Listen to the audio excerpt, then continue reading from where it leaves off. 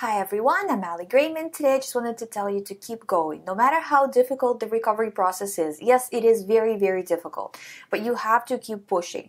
There is no easy way to get out of this. It's going to be difficult, there's going to be anxiety, it's going to be hard. But the more you engage in it, the more you pay attention to it, the more you keep going these rituals. Right now, the reason why OCD keeps going for you is because of how much rituals you're doing. You know, the more rituals you do, the more compulsions, the more reassurances, the more self-reassurance, the more checking, analyzing. You know, all of this is what keeps you trapped in this. Stop giving it energy.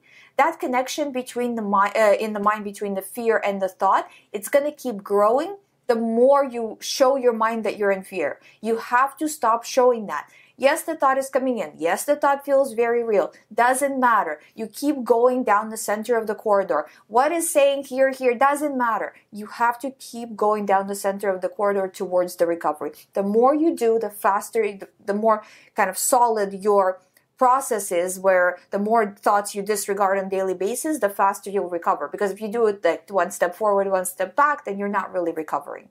So you just have to be focused that you are doing the work, that you are recovering and moving forward. Thank you so much for watching. I'll see you in the next video.